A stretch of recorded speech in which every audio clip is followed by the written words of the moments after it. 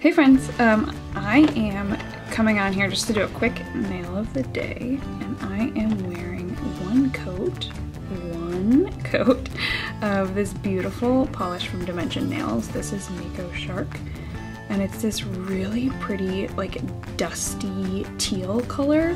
I love this polish, and like I said, one coat. I'm wearing one coat over a base coat, and then I have a top coat on it so it is extra shiny, but it was pretty glossy on its own, honestly. Dimension Nails polishes have like a pretty good formula typically. Some of them are a little bit more jelly, but this one is super creamy, and I love this company. They're all vegan, all cruelty-free, PETA certified, really awesome company.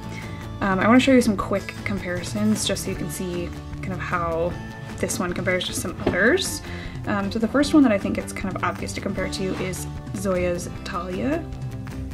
And this is a kind of their version of this teal polish. Talia is a bit lighter than Mako Shark. So on the nail, it definitely comes off much lighter. Mako Shark is a really dusty, deep teal, and Talia definitely has a lot of that lighter teal quality in it. So, you know, they're both darker teals, but Mako Shark is definitely a lot darker and richer. And then the other one that it's not super close to, but that I wanted to compare it to is Breezy, just because Breezy is kind of a like dusty blue, but obviously Mako Shark is a lot more teal, so it's got a lot more green in it than Breezy does. So I think Mako Shark is really unique in my collection.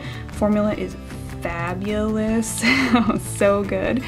And yeah, I'm really happy with this polish. So that is one coat of Mako Shark from Dimension Nails.